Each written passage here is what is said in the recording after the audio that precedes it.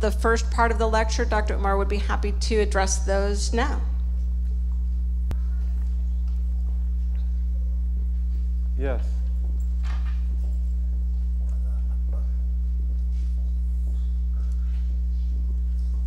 You mentioned in passing in your introductory comments that Eastern civilizations also took a very negative impression of Islam during the colonial period, and I didn't fully understand what you were getting at with that, and whether, you know, like what the impression that Western world had of the Muslim world became very negative, and it remains very negative for various reasons. It seems that there's not a very positive impression of Islam in the Eastern world as well, in places around Asia where, you know, I spent some time in the last few years, and I get a sense that many of the same prejudices exist now, and I'm wondering if that's a colonial legacy, or is that really just a modern phenomenon related to 9/11 and some other more recent events? Well, that's a very good question. First of all, I don't think that I said what you understood. What I said, I believe this is what you may have misunderstood, was that the cultural offensive of the Western world under colonialism, it inadvertently spurred a cultural counteroffensive from those civilizations that fell under colonial control. That happened in Japan. Japan was not directly ruled, but it was certainly affected. And it happened in India among Hindus. It happened among Buddhists and other groups, and Muslims were one of those. So that's the point that I was trying to make. Whether the East had a negative impression of Muslims or not, I think that's a different issue. And I wouldn't believe that really to be a valid generalization. Chinese civilization, for example, has a very, very positive relationship with Islam that goes back to the very beginning of the Islamic era. And the Chinese virtually cultivated that themselves. And I think one of the things that we have to look at when we talk about the Western attitude towards Islam is the fact that Western European civilization in particular, and Muslim Mediterranean civilization, and Near Eastern civilization, they occupy overlapping territorial domains. And so therefore they naturally compete with each other. And for that reason, Islam for the West has been traditionally too close for comfort. Even though Islam shared the same theological vocabulary, essentially the same beliefs about heaven and hell and judgment, the beliefs in the prophets and so forth. But Islam was too close geopolitically. And then also you might say that ideologically it was too close too, because it was a missionary religion. And Christianity was a missionary religion. And the Jews were often go-betweens, by the way, between Europe and the Muslim world. That's very, very interesting. But the situation that pertained to Islam in the Western world is not necessarily that of the Eastern world. In India, you have a different situation. But in India, the reception of Islam, and this is, of course, a really hot-button political issue, but the reception of Islam tended to be very favorable. It had at least favorable aspects. And of course, India is a big place, including Pakistan and Bangladesh. But what will happen between Islam and Hinduism in India, in fact, Muslims give Hinduism its name as a religion because it is a conglomeration of many teachings that often don't share a whole lot in common. But what happens with the rise of colonialism and then also the nation state in the 20th century is that Hindu nationalism develops, and it then takes its own particular view of Islam and its role in India and so forth. But is that enough for you, or does that raise another question? Sorry? Anyway, I don't think there's anything off topic. There's no such thing as a bad question. There's certainly bad answers, and I hope I don't give any. So then I think now we can resume. So what we talked about before then is essentially the remarkable fact that in this global world, all people have come together. And whenever that happens, it produces amazing changes. It produces profound challenges for religions. And in the history of religions, and we talked about the development of Christianity, that's very, very important. You know, the religions have to make sense in the time that they live. And if they don't do that, then they fall to the wayside. It's often said, for example, that paganism in Rome was dead at the time of Jesus Christ. You know, and that's because of the fact that paganism as Latin religion, it was very much tied to the upper class of the Latins, and it didn't speak to the vast majority of Romans. And so therefore you have the emergence of Stoicism, and which is a religious philosophy, and of Neoplatonism, and then also you have Christianity, and you have the cult of Isis and other things. So this is a very important factor in the time that we live in. You have a new religious movement every day. In fact, sometimes they say 2 on the average every day. So, and this reflects the way that human beings are. And then in speaking about that, we talked also about the Islamic or the Muslim counter-offensive to the rise of colonialism and Western influence, and this is a big generalization that I made, and of course there can be a lot of objections that are made to it, but that in general, in that counter-offensive that came out of the Muslim world, especially looking at places like India and Egypt and elsewhere, that one of the characteristics of it was to jettison the tradition. And what I mean by tradition is the fact that Islam, like many religions, but not like all religions, is transmitted. And one of our basic beliefs in Islam is the fact that religion is not taken from books, and that it's not just from words, but that it's taken from teachers, men and women. And these teachers are authorized, and they have chains of transmission. And that transmission takes you back to the oral tradition. And that oral tradition and the written tradition together link you with the revealed phenomenon in the very beginning. So for many Muslims, and for myself, this is a living reality. And it would be that way for many Christians and many Jews and many others. For Hindus, for Vedantists, and others.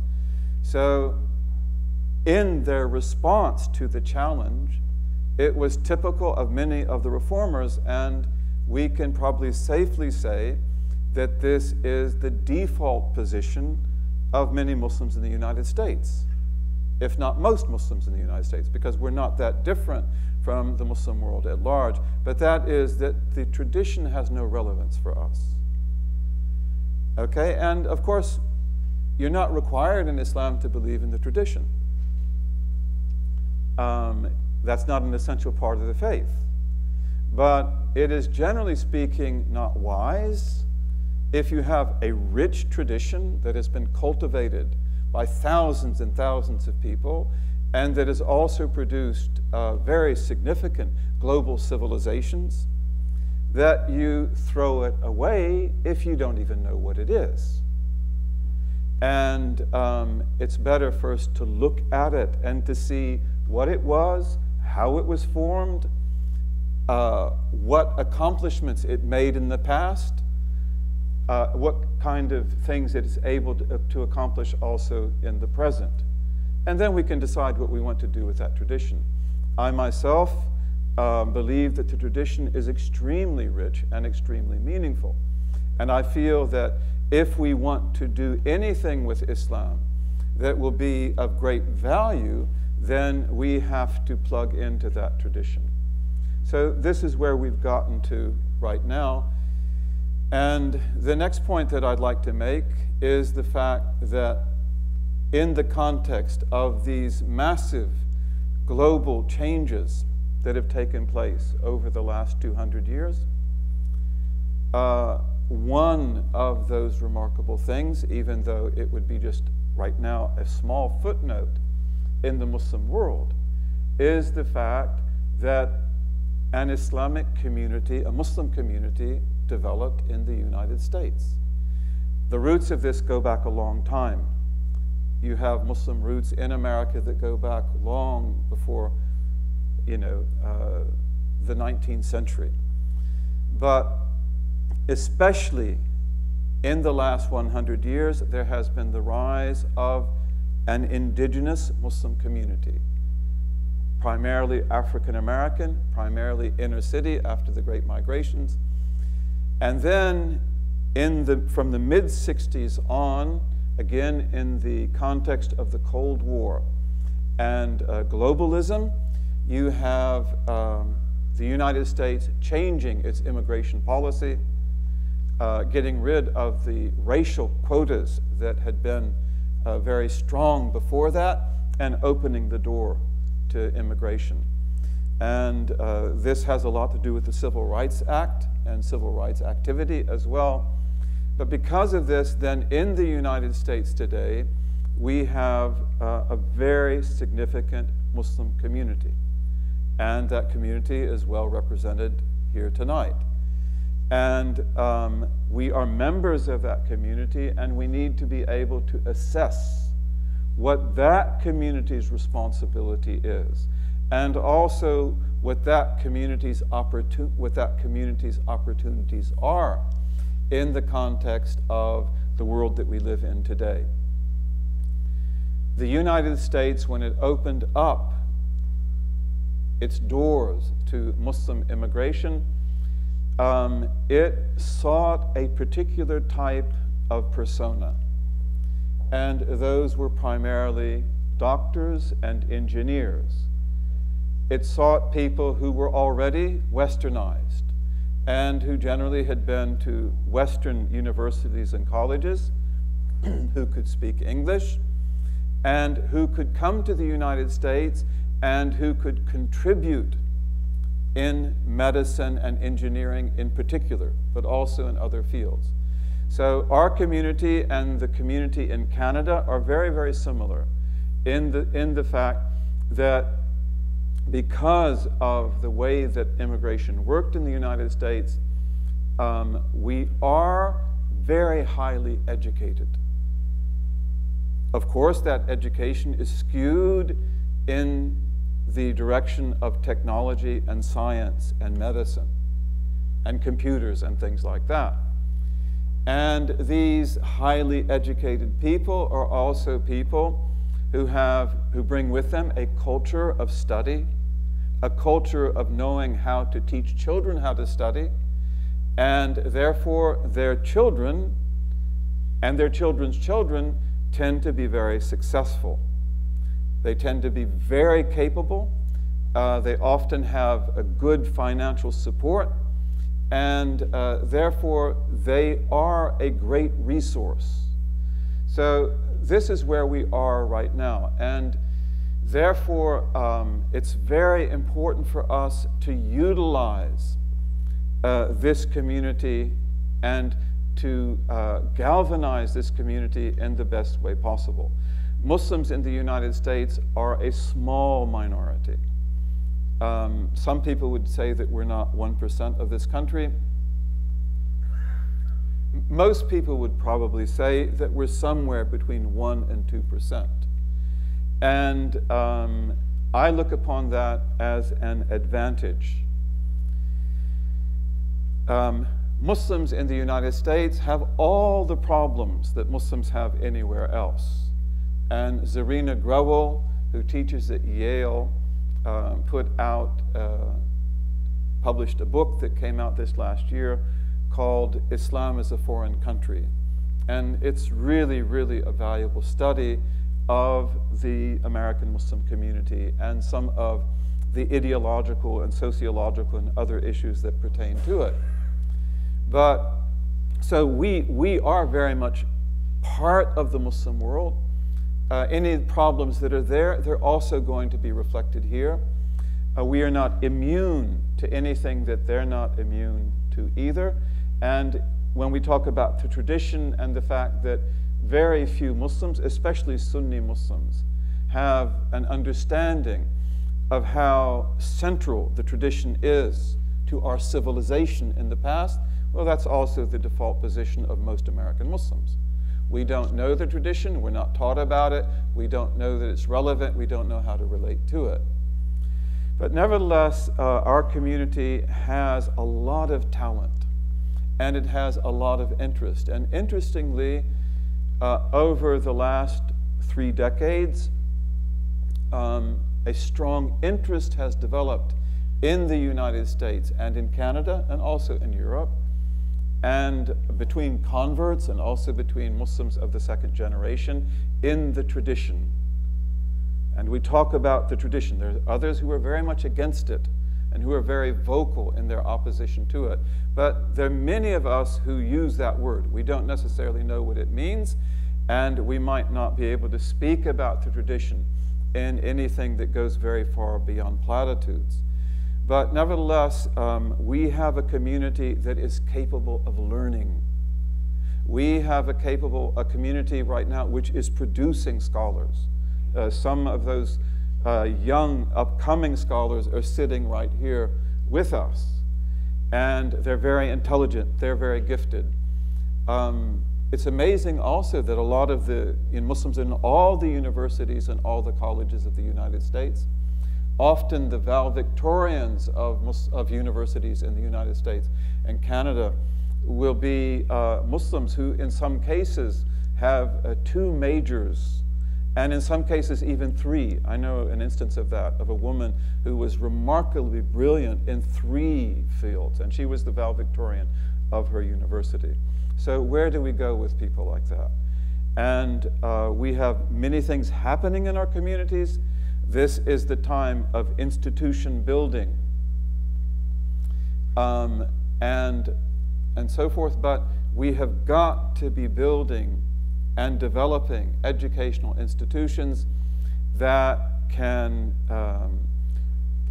respond to who we are in this time, what we believe in, how it relates to modern science, to technology, to the environment, how it relates to the United States and the constitutional tradition, what we feel about American values and so forth.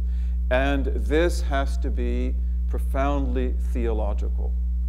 And in my belief and in my experience, if that is not connected to the Islamic tradition, then I don't believe that it can go very far. We can't reinvent the wheel, and we have to see what was actually done in the past. And I believe that especially in environments like this, the Theological Consortium around the University of Chicago and Hyde Park, that we have an excellent opportunity to get really good students and to teach them about the tradition in a way that is critical but profound, and then also to speak about what is modernity, what is postmodernity, what is the nature of modern science, and what are the myths of modern science, as well as the very valid insights of modern science and technology.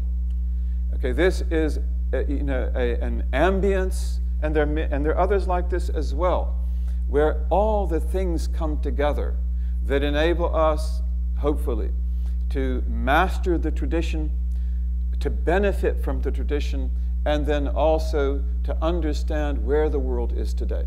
We're on the cutting edge of the philosophy, the technology, the science, of the modern world. And those kind of things are remarkably difficult in many parts of the Muslim world. In fact, you might almost say that they're impossible.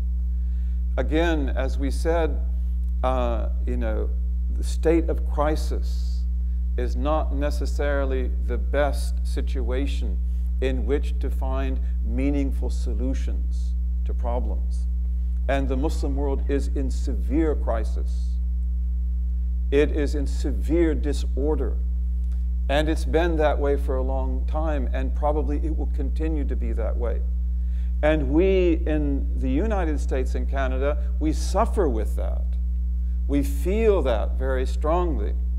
But nevertheless, we are able to move beyond that and above that.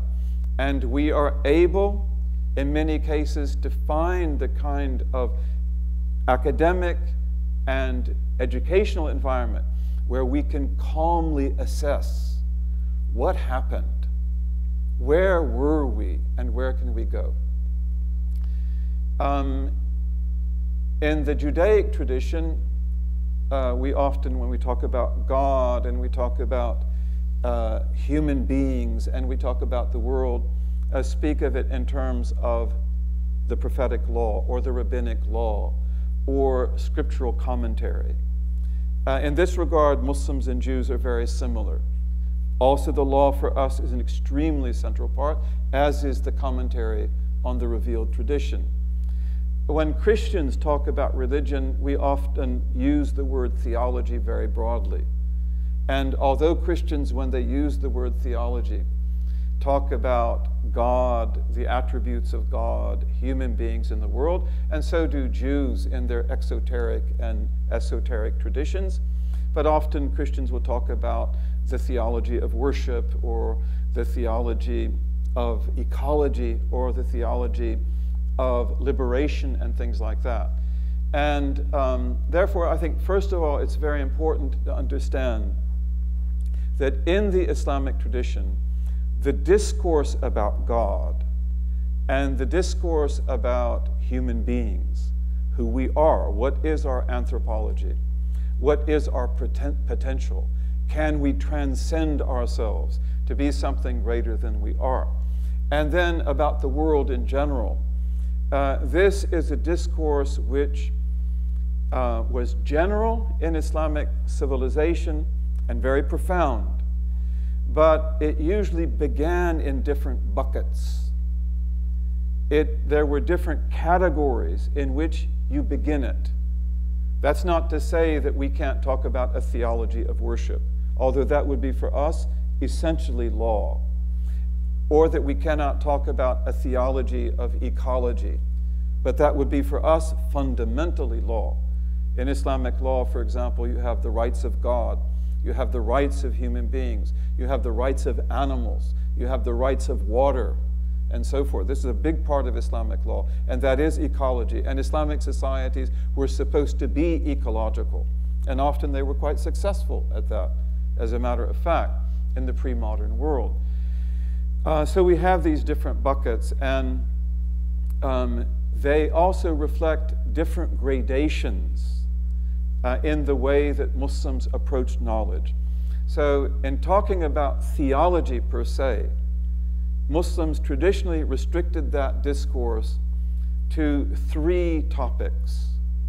The first of those was God, establishing the existence of God, how the world proves that God exists, the attributes of God, the act of God.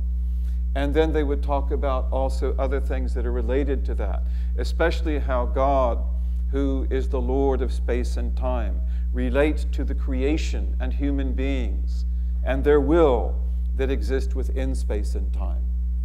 Okay, so, and that's fundamentally theology, discourse about God. And then it would also talk about prophetology. And here, essentially, Islam was concerned with a particular doctrine that related to the prophets, and that is the Islamic doctrine of prophetic infallibility. And then there are other things that come out of that as well. And then the third topic was the things heard from the prophets. And that would be a discussion about the unseen, the end of time, and also a number of peripheral theological issues. So that's really what theology was, and it didn't usually go beyond that. And theology as such in the traditional Islamic world was regarded to be the first and foremost religious obligation. Very few Muslims study it today. And again, if we look at our community around us, very few Muslims would even have an idea of what it talks about, or how it does that, or even that that's possible. And also, they would not be convinced or aware of its relevance. Okay, but this is a very rich field, and it is a field that was primarily concerned with the fundamentals. And in Islamic parlance, that meant that what were the fundamentals of faith that are clearly and contextually indicated in the revealed sources. And Muslims always made a sharp distinction between things that if you believe in Islam and you believe in its revelation, then there's no debate about them. They're very clear, like the oneness of God. And then other things that require the exercise of judgment, ijtihad, which is the majority of legal issues. Law is especially a matter that requires the exercise of ijtihad, but it also has its foundations. And in the case of theology also, it was fundamentally concerned with consensus. In other words, like, what is the basic creed? What are the things that all Muslims who are of sound mind and mature should believe and should accept? Okay, so therefore it doesn't go very far in its basis, although it's capable of going very far indeed. And often it does that, although those issues are no longer creedal. For example, how do we speak of God's relationship to future time if he creates the world timelessly? Okay, that's a big issue in theology, but it's not required. It's not consensual. It's not a matter of consensus.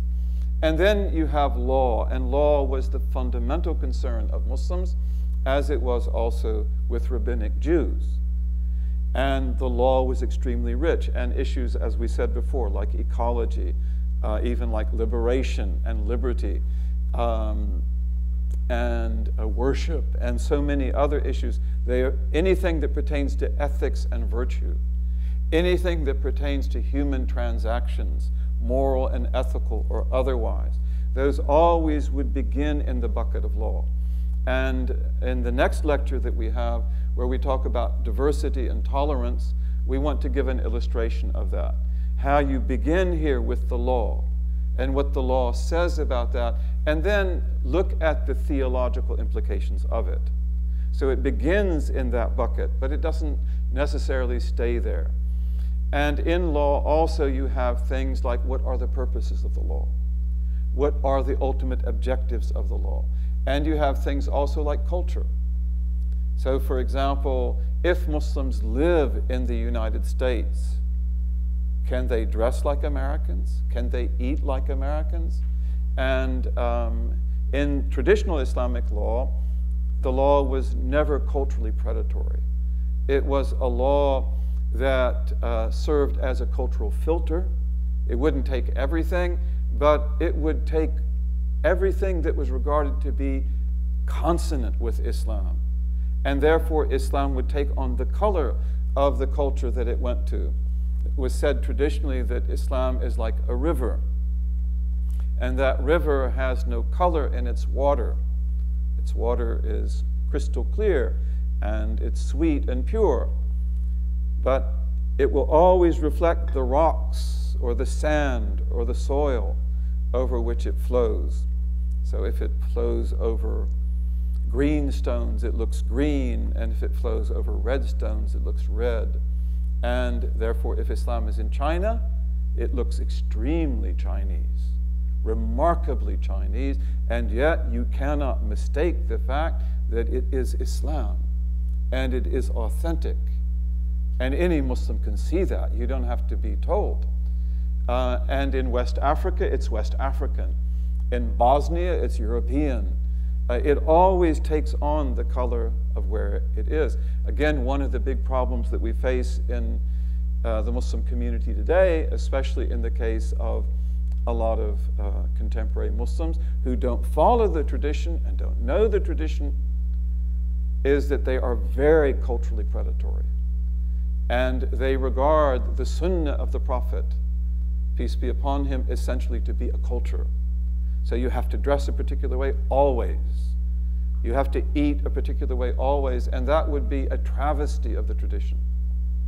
In fact, many of our great traditional scholars said that the Sunnah of the Prophet is to follow what is good in the cultures of other people.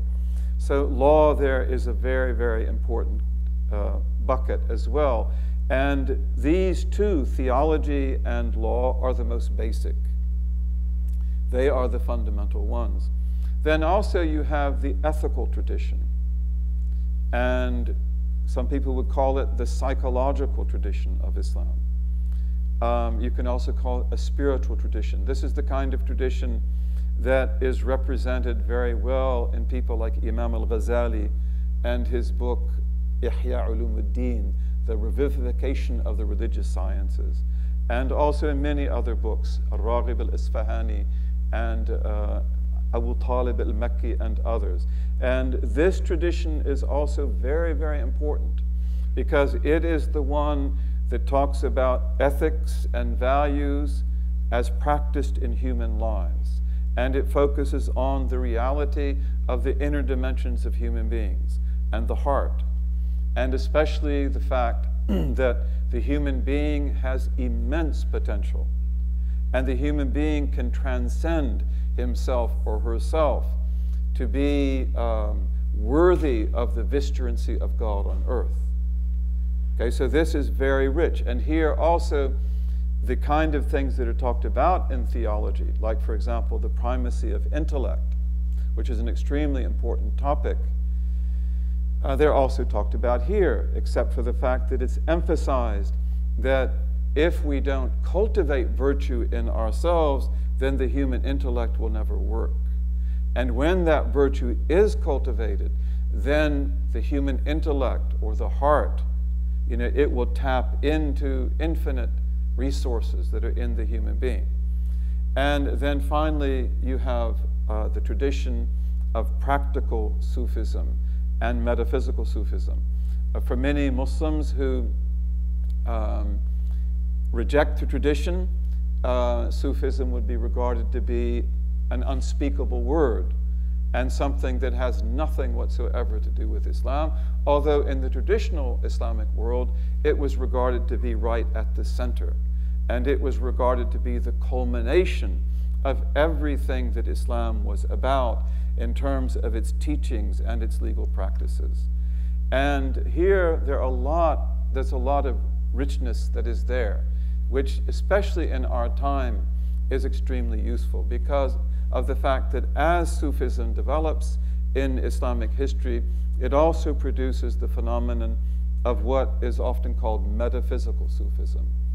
And metaphysical Sufism then has a discourse with Islamic theology, with Islamic law, with Islamic philosophy, with Islamic science, and we could say actually with the whole civilization of Islam.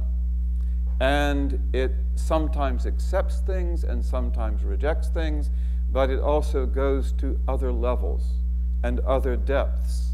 And there, for example, you talk about things like the nature of reality. Is reality simple or complex? Which is a very important question today. Modern science is very powerful because of its applications.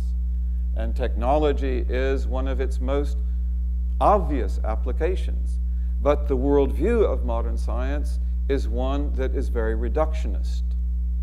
And it is one that tends to look at things in the simplest possible terms. although modern science has now found that it can't explain things that way anymore.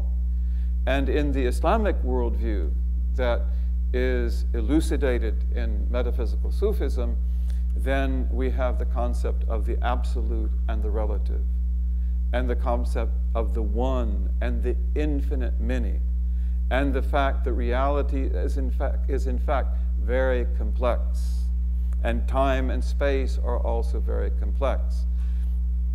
And there are different levels of reality, and there is a sense in which all relative truths are true, but then there are also absolute truths which are more true and more felicitous. So these are very sophisticated traditions. And Stephen Hawking, in the book that he wrote in 2012, The Grand Design, he presents a very popularized, although very brilliant, application of quantum theory and modern physics to cosmology. And one of the interesting responses of that is the response of Wolfgang Smith, who is also a physicist and who is also a Christian theologian and a Thomist. But one of the things that he shows is that if you go back to the traditional views of the world that are reflected in Thomist cosmology, but also in the cosmologies of other religions, and the Islamic religion would be here too, although he doesn't talk about that, then you see that the very things that Stephen Hawking is talking about are the very things they talked about as well, except for the fact that they understand that as a window into cosmogenesis, in which all that infinite possibility which Hawking talks about, which is there in the subatomic world, it is actually sub-existential. And the missing link here is what we call essence. That's a metaphysical category, but it's something that is very important in many traditional religions, and not all, and especially in the Islamic tradition. And therefore you have to talk about the corporeal world, and you have to talk about the world that's below it, and then you have a totally different view of what's happening. So this is valuable. And this is something that, enables us to make sense. And when we look at the Islamic tradition in this broad way, we see that there are many things that we can tap into and that we can take advantage of. And in fact, among those are the very arts and crafts and the architecture and the sciences of Islamic civilization. Because the sciences that Islamic civilization produced, they also talked often about the same facts that modern science talks about, but they talked about them in very different ways. And that's because of the fact that they had metaphysics, and they had a cosmology, and they had universal principles. And therefore their science was able also to be applied and to be effective, but it brought with it a very different worldview. So I feel that one of the challenges that faces us, and that it's very important for us to meet, especially as Muslims in this country, and that would apply also to Canada above the border. Of course, European Muslims are welcome, and some of our most brilliant scholars are Europeans, and also British scholars as well. But the European community, although it also has great potential, it's very different from the community here, in the sense that it doesn't have the same demographic. And therefore, the problems that it faces, are of a different nature. And that should also be our concern. It's not to write them off.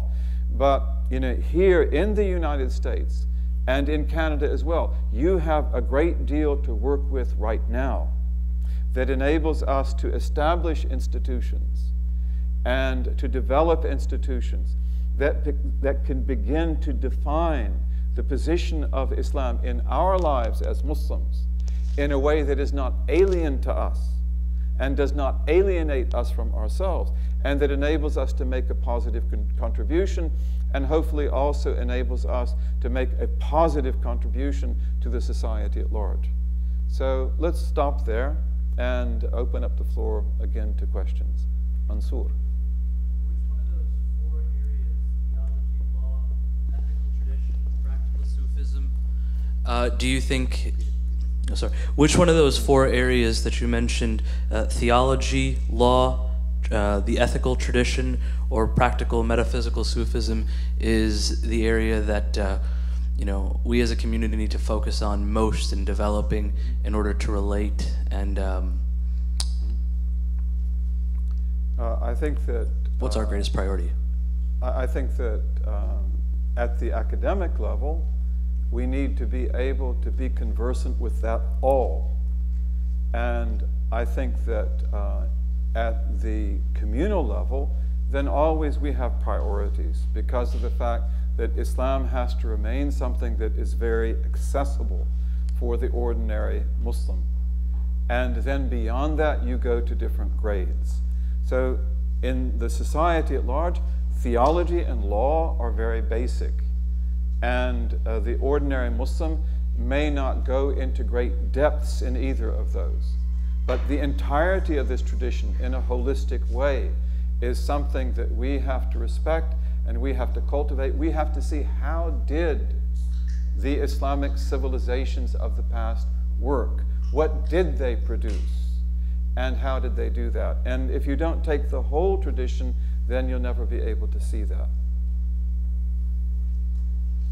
Yes?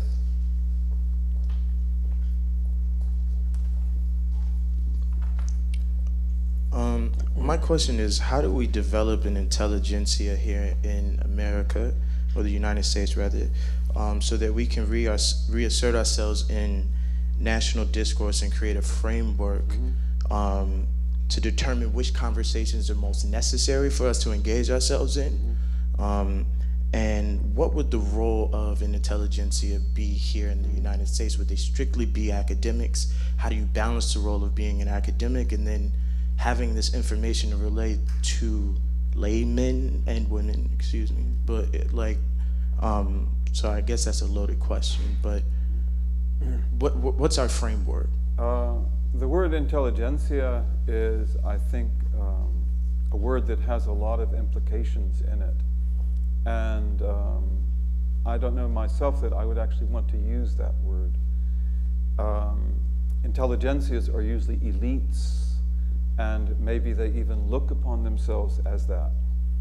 But I think that what is very important for us is to create something which has already begun to develop, and that is a community of scholars. And when we talk about a community of scholars, I mean by that you have a community of scholars who have good training and who have competence and who work together and who study and teach together, who agree on certain fundamentals. Okay, and then they begin to map out the ground and to take things forward. For example, in the history of the West, Isaac Newton is absolutely fundamental in the creation of modern science. That goes without saying, but there's no reason why it needs to go without saying. Because in fact, Newton would not have been able to affect the West in the way that he did if a community of scholars had not developed around him, who understood what Newton was saying, and then who could take it forward.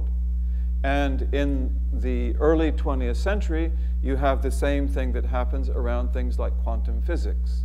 And before that, relativity and Einstein. Although Einstein never really got on board with quantum theory, okay, and he never really was able to accept that fully. But around quantum theory in particular, you have definitely a large community of scholars who understand what they're talking about. And then they are able to take it forward. They know what its implications are. So that quantum theory has become one of the most influential and important physical theories of all times. So for us also, we have right now a community that I'm very proud to be a member of. And we have brilliant men and women in this community in the United States, Canada, and elsewhere. And many times we're friends. Most of us here are friends. We know each other. We're a small community. And that's something that's very much to our advantage. But it's very important that that become a community of scholars who, if they can agree, and maybe they can't, but to the extent that we can agree, then we buy into certain fundamentals. We accept a particular worldview. We understand how that will work for us, how it will accomplish all the different things that we want to do, including things that are not intellectual, but things that pertain to social justice and other issues. Okay? And then that community has a huge effect. Institutions, in my belief, should house communities of scholars, especially for us, if we are to have something that would be an effective Muslim seminary, for example. Then it should be an institution that is able to cultivate and to house a community of scholars. And once you do that, then you begin to have powerful effect. If you look at Fox News, which I don't know how many people here do look at Fox News, but one of the interesting things in Fox News is that in Fox News, on Fox News, you can actually ask the question of what school of Islamic law does Obama actually belong to? And you can say that without anybody laughing. In fact, they're really interested, like, yes, what school is he? You know? And although I wouldn't say that Fox News benefits from a community of scholars, if it does, I don't know that they're very ethical scholars. You know, but the thing is that you have many people, including thinkers and think tanks, who buy into a particular program that Fox News endorses, and it cultivates that in radio talk shows and in other things all over the country, so that ultimately you're able to say something like that and no one thinks it's funny. Okay, so communities of scholars are extremely important. And to me, this is what we have to have our eyes on. And we are developing institutions. Zaytuna is a beautiful institution. And the young people that I have talked with who have now completed their undergraduate education at Zaytuna, some of whom will be coming here next year, they've told me that this was the best education that we ever had. And you know, so this is a great accomplishment, an outstanding accomplishment, and it's a liberal arts college that takes itself very seriously. Okay, so that's wonderful. Now, what will we do at the graduate level? What will we do at the postgraduate level? And the kind of work that we have to do is monumental. It is not the work of one man or one woman. It cannot be. It has got to be the work of a community of scholars. And again, to go back to your question, the community of scholars also is the group that articulates things in such a way, such as, for example, the physicists that do quantum theory, because they talk about, on a popular level, you know, what are the implications of this, although I don't agree with those implications, because I don't agree with certain aspects of their philosophy, like the denial of essence. Okay? But that's what they do. That has profound effect. And communities of scholars then are also able to take the ideas that we believe in, the truths that we believe in as religious people, and they are able to make that meaningful on the popular level. Yes? Thank you. I deeply appreciate the reverence I feel in your energy and words about tradition. And I think I understand, though you use it in the singular tradition, that you mean an engagement of understanding that holds the varieties or discontinuities, maybe.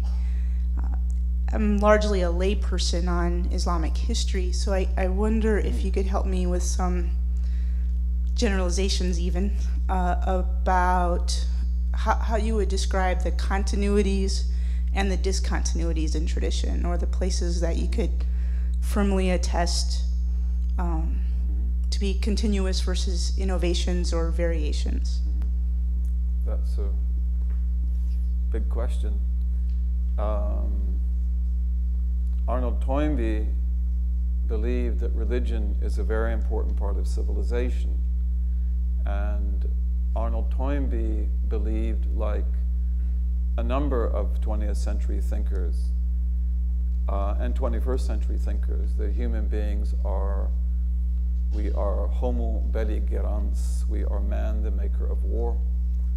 We are homo faber, we are man, the maker of tools.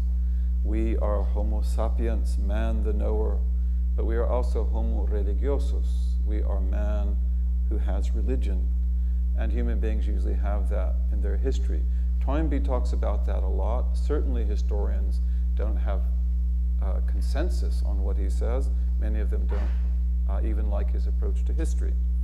But one of the things that he insists on is that religion must have continuity. And it must have community. And the two go together in a very powerful way. And I use the word tradition in the singular because what I mean by that is a particular type of continuity that comes through living transmission, that comes through men and women. And it's very important to stress that in the Islamic tradition, women have been a big part of it. Women scholars have been often more important even than men, even though it would be hard to believe that today. Okay, but they are people who inherit what we believe to be the prophetic legacy. And we believe that that same phenomenon was there in Christianity. You have the laying on of hands. And it was there also in Judaism, and it is there also in other traditions. And one of the things about the tradition is the fact that it gives you a special type of transmission, which in our belief is what makes the faith a living thing and an organic thing. One of my teachers, who I had the honor to be with for 19 years, and he was a member, he was a product of the tradition. He used to say that if the tradition does not leave you in the present tense, it is not a tradition. So it's not going to take you back 300 years. It should bring you right here to this time and place. And the tradition has in it its own mechanisms that are able to look at how do we deal with continuity and discontinuity. What is innovation and what is not? And I would say that in Islam, that is a fairly sophisticated discourse. At least we need to revive it as such. In our community today, this is a big problem. That Muslims generally have an identity crisis in who they are and what they are and where they belong. And to me, this is because of the fact that the tradition has been put to the side. And therefore, although they may be very beautiful people and very good people, and the work they do is tremendous, but unless they can be relevant to this time and understand it, then they will become historical fossils, or they will fall to the side.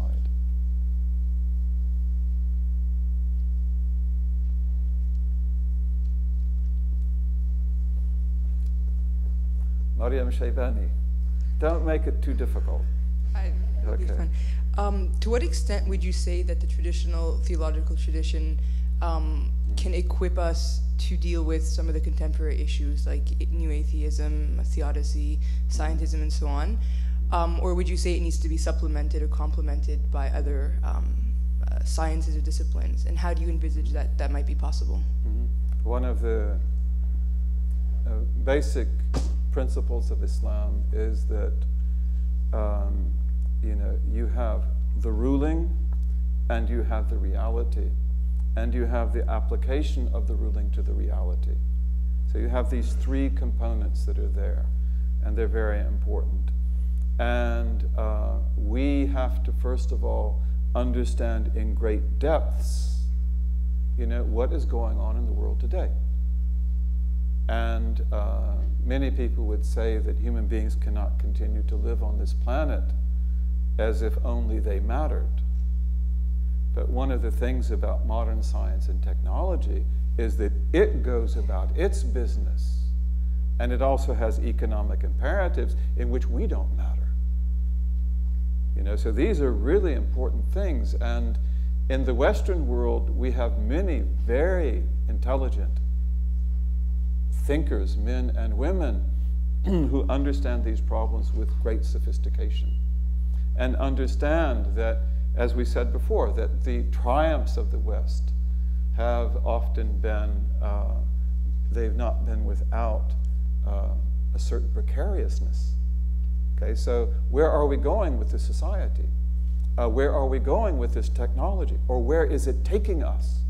If you work in something like IT, as many of you do here, you have an invention that has been produced, and now you've got to be thinking 10 years ahead of where this is going to go. And basically, you have to take it there, because otherwise you're going to go broke. After the iPad, what comes after that? After the smartphone, what comes after that? Where do we go? And so we need to really understand, and we need to really think about what is going on in this modern age. What about it is truly good and sound, and what aspects about it are problematic? And then we have to understand, how does and how would our tradition enable us authentically to respond to that? Would you like to ask more about that? Yes. Yes, Jeremiah. Assalamu alaikum. You mentioned the evolution of Islam in the African American community, and then the rapid growth of the immigrant community and the children of immigrants. From my experience, these two communities have different worldviews. And you also said that in order for us to progress along this trajectory that you mentioned, we will have to reconcile and come to an agreement on what these universals are. Do you see that? How do you see that happening? Mm-hmm. If you agree with my assertion that the worldviews are actually different. Mm-hmm. Well, this is a very important issue, and approximately 1/3 of our community has been here for a relatively long time, and they are overwhelmingly African American, and they are overwhelmingly inner city, and they face the issues of the inner city, and they still produce scholars. We have, for example, people like Imam Zaid, who is one of the leaders at Zaytuna, and we have other African American scholars there. You have people like Dr. Jackson, who comes out of the inner city of Philadelphia, and he's one of the most brilliant human beings that I have ever known, and I'm very honored that he is accepted to be in our third lecture. And you have other people, we could name a lot of other scholars. So the situation of the African American community is in socioeconomic terms different. And the largely immigrant community that was brought here and which is generally well educated, often highly educated, generally quite affluent, its different worldview, I would say, has a lot to do with class. It has a lot to do with the influence of the dominant culture on it as being accepted essentially as white. One of the things that Dr. Jackson said about 9/11 is that you'll see that the door of whiteness is now going to begin to close. But also one of the things that we have to be mindful of is that, by and large, that immigrant community is one that is extremely scientistic. It is a community that is extremely interested in technology, and that's to be expected. They are people who are great scientists, great engineers, great doctors. They contribute to the society a lot, but they are not trained in the philosophical underpinnings of these things that they're taught. Okay, and that creates a worldview which is very contradictory. So I believe that we have a massive task of education, and the kind of education that goes to those who are haves is not necessarily the type of education that goes to the have-nots. But it must be one of our objectives to bring together a community of scholars that represents all, and that also represents women as much as it represents men. And that shouldn't be, I don't think, especially difficult, because of the fact that given the way our community works, the talented individuals who are able to go into Islamic studies and something that's not going to make much money, they're going to be usually women. That's the way our families work.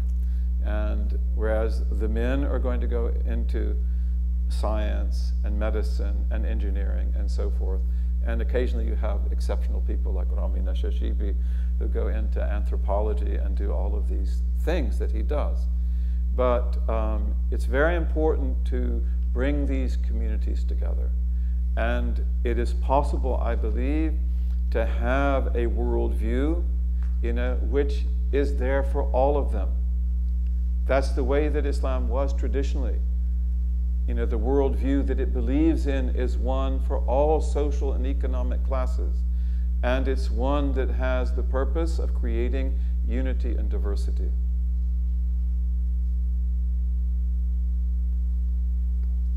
Yes. Do you have a question? I do. Okay. Well, it's more of a comment, but I was dreaming listening to you speak. I put you to sleep. No. More visions. And you alluded to this, that it's Earth Day. And I was very intrigued by the rights of animals, that water has rights. And Ken Stone, our dean, whom you know, is writing a book on animals in the Hebrew Bible. And these alienations and connections, technologies, science create alienations, are a common human problem. The degradation of the earth and its instrumentalization, common human problem. So what I was simply envisioning is, with joy, a future in which you and Ken sit side by side and talk about the rights of animals, or we engage in a discussion about theologies of technology and the nature of alienation and connection. And I want to thank you for opening a window in my mind. Unfortunately today, if you were to ask Muslims about the rights of animals, they wouldn't know what to say. And in fact, they would probably wonder, if animals have rights? What are you talking about? But in traditional Islamic law, حقوق البهائم والحيوان, the rights of domestic animals and wild animals, is a fundamental part of the law, and a very beautiful part of the law. And it teaches that this world is not your paradise, and this world shouldn't be your hell, but this world is the paradise of the animals. So they have a right to live here, and they must be allowed to share your space. And this is very, very interesting. Traditional Islamic cities, for example, traditional Islamic civilization was endowment civilization. our universities work on endowments. That's what enables them to be the kind of institutions that they seek to be. The traditional Islamic world was an endowed world. Endowments were very important. And endowments would be made for hospitals so that you could go to a hospital and not pay anything. And in fact, you would be paid to get well. And that was all from the endowments. And once you got well, this is not mythology. In the city of Cordoba, for example, Christians came to Cordoba, to use the hospital. And then they were told, you can't come here because this is for Cordobans. And so they went to the judge, and the judge told them that we'll just stay here for 3 days and you're a Cordoban. Okay, so they can go there. They don't have to pay. What is that? Health care that you don't pay for? And the doctors were paid.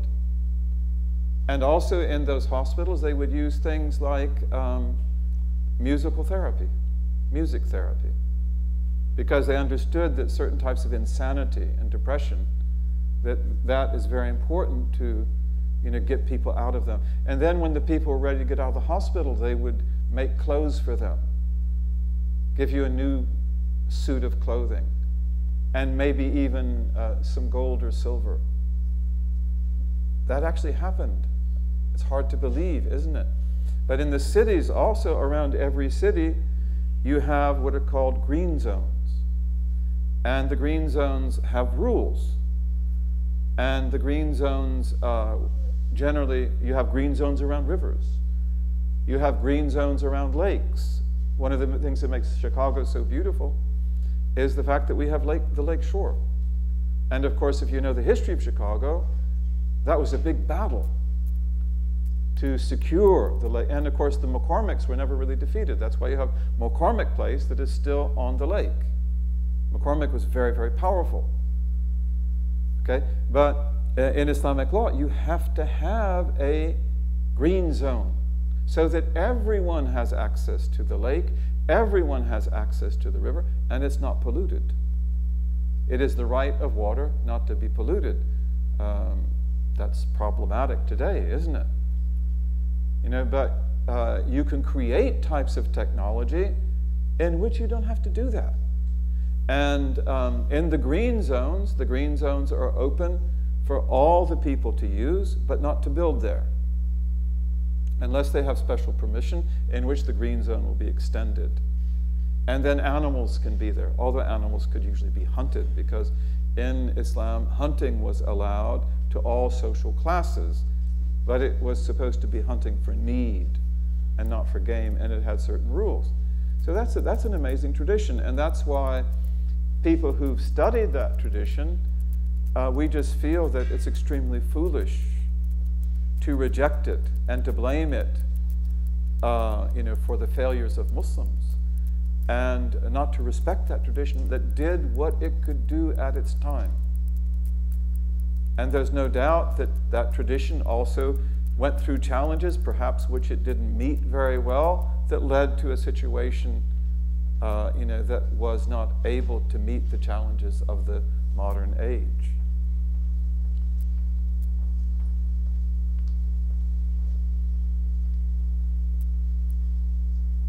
Yes. A point with the example of community united.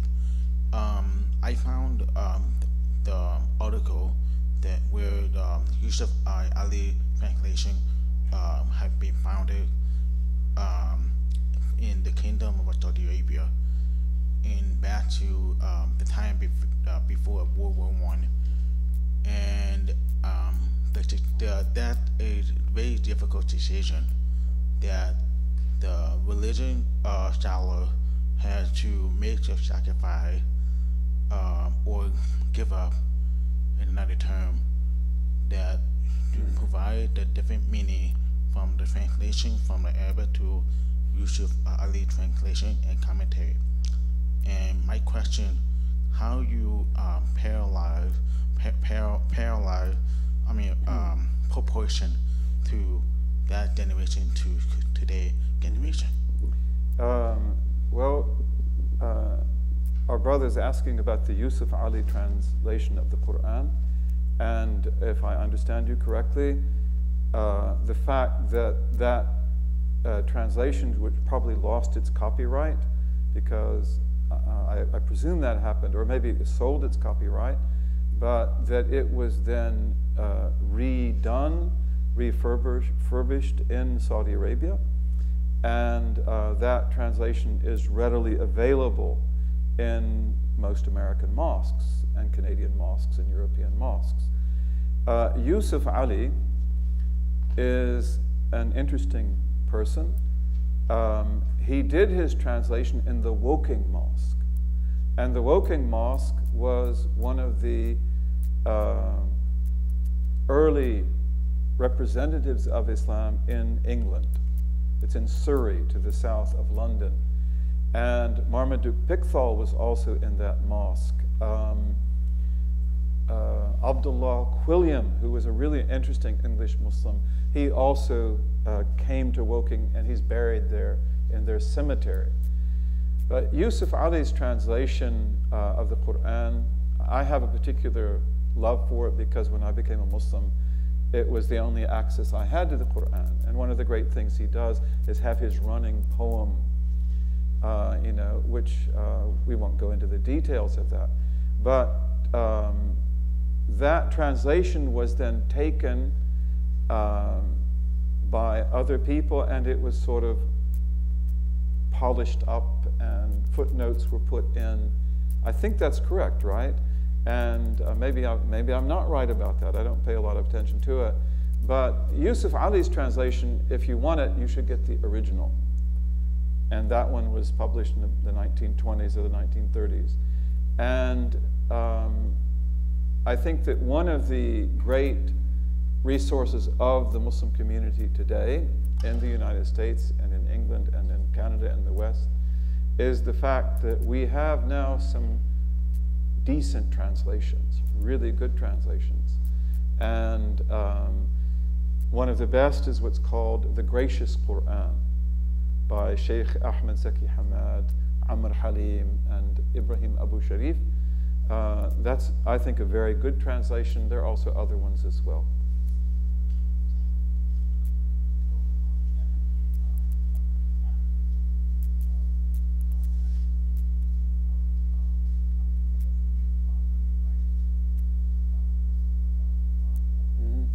You're talking again about the Saudi translation?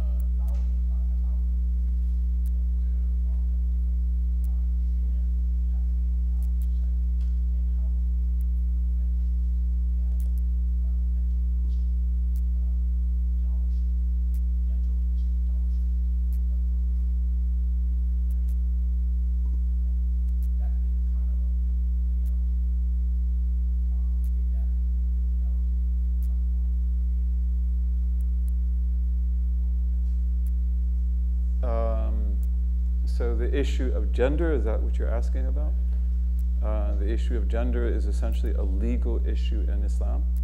And it is, again, you know, something that we would discuss there, and we can do that at another time.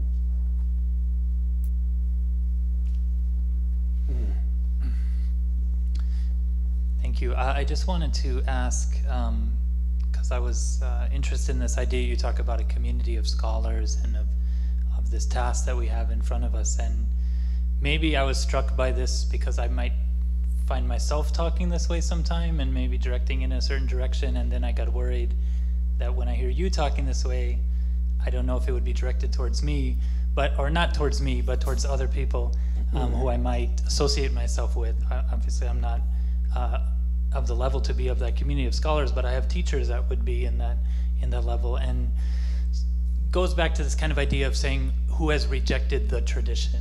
And obviously there are some people who openly reject the tradition, and you spoke of some of them to some extent, but even some of those people would probably not necessarily describe themselves that way.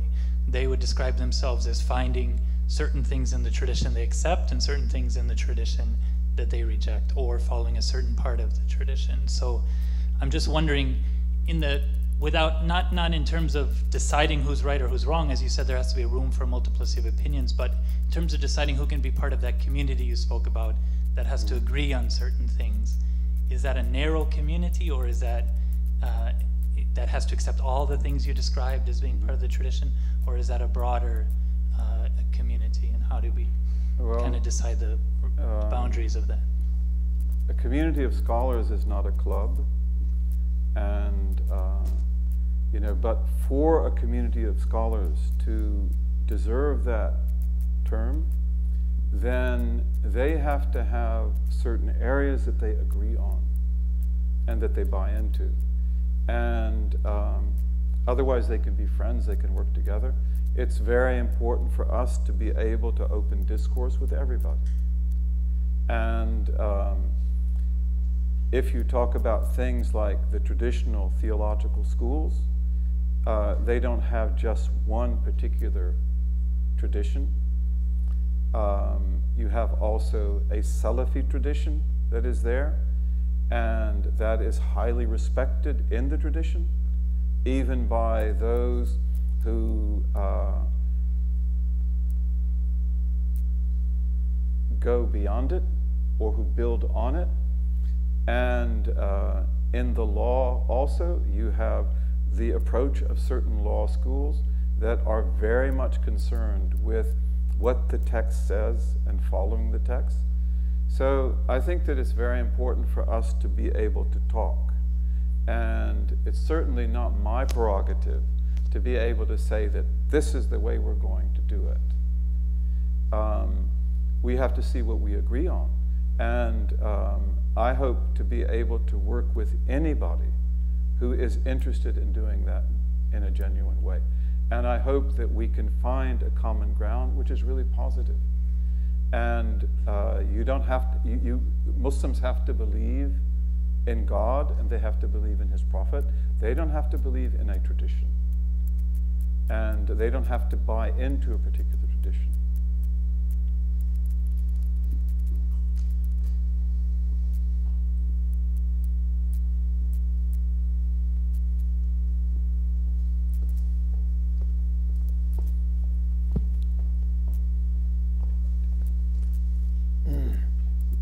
Assalamu alaikum. So Dr. Umar, question for you. So has this work started of having a community of scholars, and where are we with the status as a whole?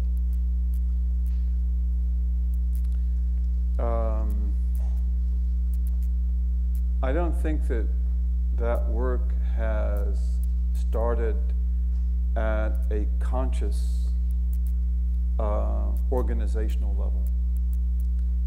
The fact is that fortunately, a lot of us who work together and who write together, go to the same conferences and conventions, we like each other, and we respect each other. So that's a community of scholars. And exactly how that would form, and even if it can form, I'm not really sure how that can be done. But I do believe that intellectually that's the key thing, that an individual thinker, however brilliant he or she may be, they are not likely to have a profound effect on their community or on the society at large until they can begin to cohere into what I have called a community of scholars. And again, as I said before, you can see very good examples of that in the history of knowledge. You know, that around Plato there is a community of scholars, and out of that comes Platonism. Around Aristotle there is a community of scholars, and they understand what Aristotle is doing, and they articulate it for others. Had Aristotle not had that, then he probably wouldn't have had the same effect. In the West, we have many brilliant people. For example, you have Giambattista Vico, one of the most brilliant Italian thinkers of all. But Vico never, he's really brilliant. Absolutely, the new science. But Vico never had a following. he affects Marx, he affects Hegel, he affects other people. But Vico never gets a community of scholars. Vico's very much like Ibn Khaldun. He's very much like Arnold Toynbee. But Vico also came from the underclasses.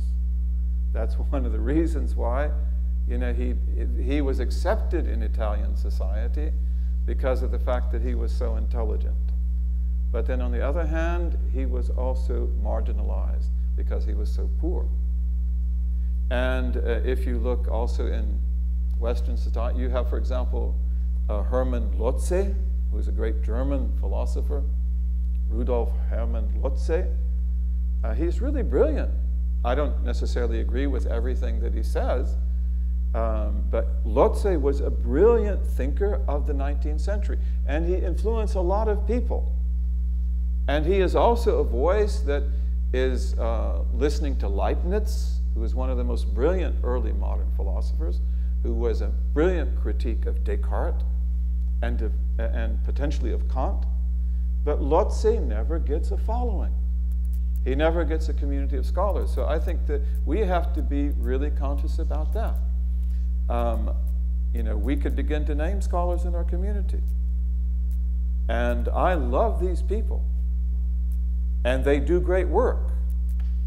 Okay, but if we don't create something around them that understands and maybe takes forward and articulates what they are doing, and that enables it to be, to generate scholarship and work in the community at large, then very likely the effect of these people will be limited. It will not bring about a social transformation. And I think, again, if we look at a lot of our mosques, in which the default position is often one that is very problematic, in my view, and the view of many people, it's also because they do have communities of scholars. That's how this became the default position. That there are many men and women who buy into their particular point of view, be it culturally predatory, be it whatever it may be. But there are ideas out there, and they buy into that, and they write about that, and they talk about it, and you get khutbah after khutbah that are coming out of where? But they're saying still the basic things. So in my understanding, that's because of the fact that there is a community of scholars. And we need to create a community of scholars that we believe is worthy of the task that faces this community. In the history of the United States and Canada and South Africa and Australia and New Zealand and other parts of the English-speaking world in the colonial period, there is a concept called first effective settlement. And I believe this is a very important concept. You know, so for example, when you bring these Europeans to the United States, Englishmen and women, Scots, Irish, Germans, French, Huguenots, and others, you know, how do you make them into coherent society? And so in American history, in the course of the 1600s and 1700s, you have the emergence of first effective cultural settlements. In New England, that happens in Massachusetts and Connecticut. In the Mid-Atlantic, that happens in the Hudson River Valley and New York City. In the South, it happens in the Chesapeake Bay area, Maryland and Virginia. And it creates accents, it creates ideologies, it creates types of personalities. The New Englander, for example, tends to be sort of orthodox and out to save the world. The Mid-Atlantic American may be more like Walt Whitman, and he's heterodox but pragmatic. Okay, so this is very important. Africans who were brought to America, they also do this. And first effective settlement in the black community, according to what I've read, is something that takes place in the 1830s, especially after the failure of the rebellion of Denmark Vesey. Okay? And then you have, as Michael Gomez says, they give up their tribal marks, because the tribal divisions among Africans were very important, extremely important. And then all of a sudden you have the creation of black culture with a particular type of English that is spoken by the uneducated, and also a special type of black English that is spoken by the preacher. People that will create the legacy inherited by Dr. Martin Luther King, because he is a black man speaking black English, which is also very beautiful, and Malcolm X. Okay? So that's really important. And when we look at this Muslim community in the United States today, it is to our advantage that we are not very big, that we are 1% or less, 1% or more of the society. And that means that there's still time, hopefully. Although there are communities of scholars or thinkers or whatever we want to call them who have been working on the first effective settlement for some time. That's why it's the default position in so many mosques. Okay? And if we do not do something, and if we are not able to be a positive influence, and that window may not be very big, who knows? It could be 50 years. It could be much less than that. That depends on things that are way beyond our control, including what happens in the news. Okay? But it's very important for that first effective settlement to be as authentic, I would say, and genuine as it can possibly be. And then it will become the default position. And then the development of our community becomes something that is hopefully feasible and effective. On the other hand, if we fail in that, then whoever effects that settlement, they become the default position, and we have to struggle against that, and our children have to struggle against that, and our grandchildren have to struggle against that forever, or for a long time. And that's not easy to do. And that may spell failure. We have so many problems in our community today, right? The phenomenon of the unmosqued Muslim. And our community right now is not able to meet the emotional, spiritual, and religious needs of many members in our community. That's not good. And I feel that we have the obligation to do something about that if we can. And I hope we'll be successful. First of all, I'd like to ask you to join me in thanking you, Dr. Umar, for your wonderful.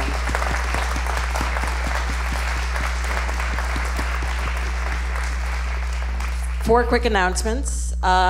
Building on this very thought-provoking foundation of how we got to where we are today. The next 2 weeks, in a week, Dr. Umar will be addressing diversity and tolerance, and in 2 weeks with Dr. Sherman Jackson, a small mini community of scholars, addressing good and evil. If you'd like more details, there is a program on the table outside. The program runs from 7 to 9:30. Some publicity that went out on the web said 7:30 to 9:30. That's not correct. I apologize for anybody who arrived late because we got mixed messages. They'll run 7 to 9:30, always with a break for Salat. We will have a bigger room for Salat next time. If you missed something tonight, or if you would like to direct a friend to the program, they can get it on our website. You can go to www.ctschicago.edu and get to it that way, or go to YouTube and look for Chicago Theological Seminary and find it on our YouTube channel. I don't know, it'll probably be posted within 48 hours.